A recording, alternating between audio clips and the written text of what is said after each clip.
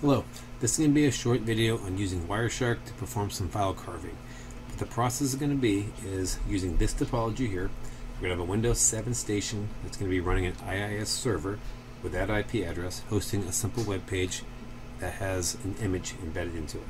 There's going to be a Windows 7 client running Windows 7 with this IP address, running a web client that's going to access that web server and download the page with the image. And then I'm going to use Wireshark to capture the packet transferred, and then we're going to carve this specific file, image file, out of the packet capture files. So now I'm going to look at my client machine. I'm going to use Internet Explorer to access the web page off of the web server. Now, before I begin the website, I want to go ahead and open up Wireshark. I'm going to start the packet capture. That is now started. I can now open up Internet Explorer.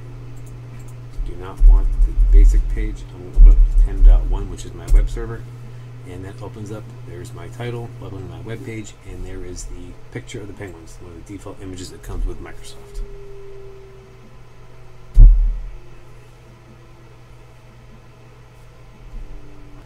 Now that that's open, I'm going to go ahead and minimize this, bring it back to my Wireshark, and I'm going to stop the packet capture. And you'll see I picked up a lot of files, or I'm sorry, a lot of packets in that file transfer.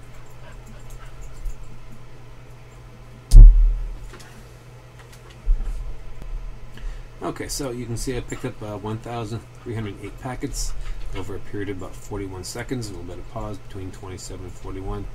Nothing really happened, but if I would go ahead and go to statistics and then summary, you'll see that I picked up 1,308 packets. That's all at 100%, and the average time is about 31.85 seconds. I'm sorry, packets per second. Alright, what are we looking at here? Well, obviously we've used Wireshark before. There's a lot of things here.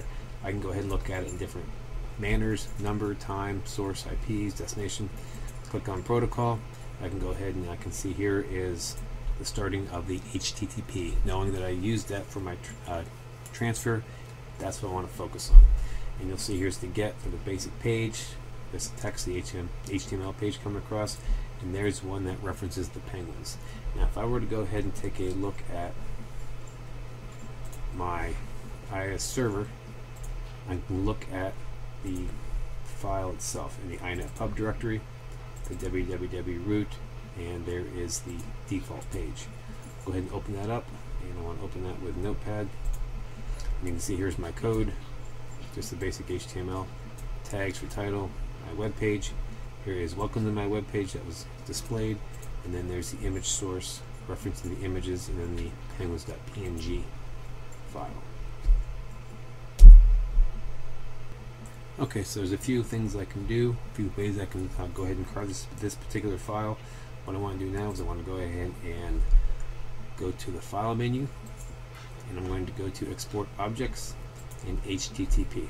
What this is going to do is going to go through, it's going to look at all files that were transferred via the hypertext transfer protocol. It's going to show me them, and I can select anyone that I want. So the first one is the /root. This is the default page that came across. Penguins is the actual picture that we've referenced here, and then here's the favorite icon. Now if I go ahead and just highlight the penguins.png, this is the file I'm going to go ahead and save. So when I click on save as, it's in my documents folder. I'm just going to call it penguins. Click on save, and that is now saved. So cancel that. Bring my window up. Here's my penguins, and you can see down here in the bottom left, that is the picture. I double click on it. Going to open up the Windows file viewer, picture viewer, and there's my penguins. Okay, so that is the first way of doing it. If it's a supported protocol within Wireshark, under the export objects, HTTP is only one of the ones listed, and that's the easy way to do it. Now, let's look at another way that you could do the exact same thing, but you don't have to worry about using the export objects. You have to use another method that's going to involve the magic numbers of files. So now I'm going to go back to my HTTP protocol. Here's my get. Here's the one that says get images. Right click on that, choose follow TCP stream, and then now you're going to see the listing of data transfer. Again, you see the red and you see blue. Now if you look at the red, this is going to be from the source machine. It's a GET request, so my client is requesting this information. The blue is going to be the responding or the destination machine, so it's going to respond with the HTML. It's going to respond with that information. So now you'll see down here that the blue, let's go back up, here's the PNG file. All this blue text information, shouldn't say text, is going to be the data that's coming across. It's going to be the actual PNG file itself. So now, down here in the bottom, entire conversation, where I can look at the data transfer coming from the source machine, 10.1, port 80 of the web server, going to the 10.10 machine, random port 1050, which is the client. I want to view that only.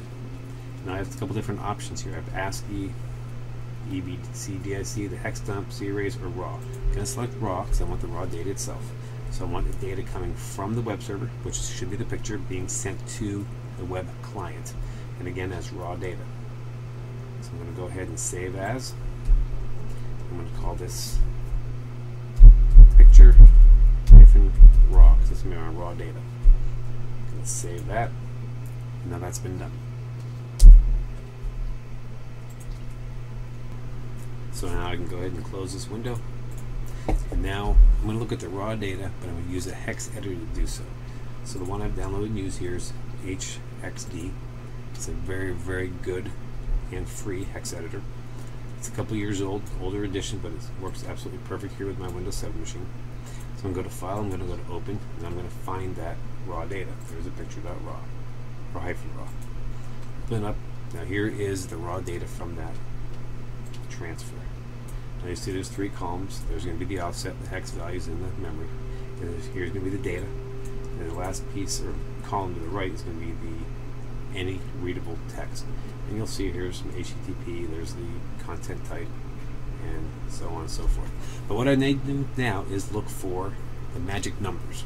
When it comes to magic numbers, you're going to be able to find and identify individual files based on those values. And a great source of magic numbers is a web page by a gentleman by the name of Gary Kessler. Here's his page, garykessler.net. And if you do a quick Google search for Gary Kessler and file signatures, this page will pop right up. Last updated July 5th, 2015. Pretty recent. Now if I scroll down here, here are all of the magic numbers I'm looking for. And now I know my file is a PNG because that's what's in the GET request and the data transfer. So I'm going to do a search for, I'm going to find, and I want PNG. And there's PNG right there for the portable network graphic.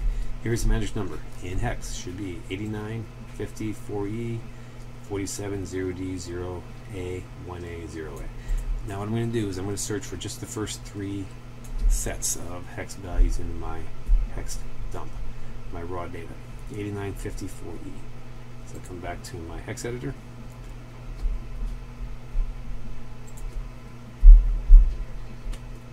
So I'm going to come up to search. I'm going to find. I'm going to put in my magic number, 8954E, and I'm going to go for hex values. Done OK, and there it is, 8954E. I see the 470D0A1A. I can bring this back up, and there's the 470D0A1A0A. So now I know I have my right file, or my right information, magic number. What I need is everything starting with the magic number and including the magic number to look at the actual file. Everything before that is data transfer information. So I'm going to go ahead and delete this stuff out. So I'm going to hit the delete key. It tells me the operation is going to change the file size, more specifically the file itself. I'm going to say, okay, this is exactly what I want to do. I'm going to go ahead and save it. Now that should have now saved just the information with the PNG file. So I'm going to close my hex editor. Come back to my Windows Explorer, and I can go ahead and open this. It's probably going to ask me what I want to open it with because there's no file extension. I'm going to show you the photo viewer, and there's my picture of my penguins. So by using the magic number, starting with the magic number, and only magic number including the data transferred after that, I still see my actual picture. Again, everything before that was just file transfer information. So that is the process of using Wireshark to carve a file if the transfer or the protocol, such as HTTP, that was supported. But if it's not supported, you can easily find the data transfer, follow the TCP stream, and find a magic number for the specific file type if you know the file type, and then you can pull the other data out and again find the file. So to review what I've looked at, what I've done here, I have started with this topology.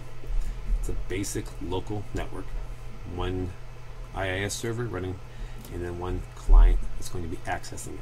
Transfer the basic file from the web server to the web client using HTTP, and then I used Wireshark to capture the packets.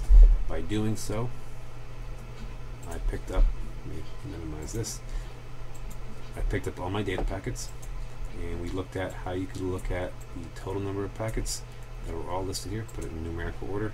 Sorry about that. Scroll down, you can see there's over 1,300. We could look at all the basic statistics for that specific file that I captured. We looked at the protocols, and if I went to File, Export Objects, HTTP, I could find the specific file that I wanted to pull out. And then we also looked at how you can find the GET transfer. We could do a follow TCP stream, and by doing this we could isolate more so just the conversation of the data transfer itself. We could save that out and carve that as well. So two different ways to use Wireshark to carve a file. Thank you.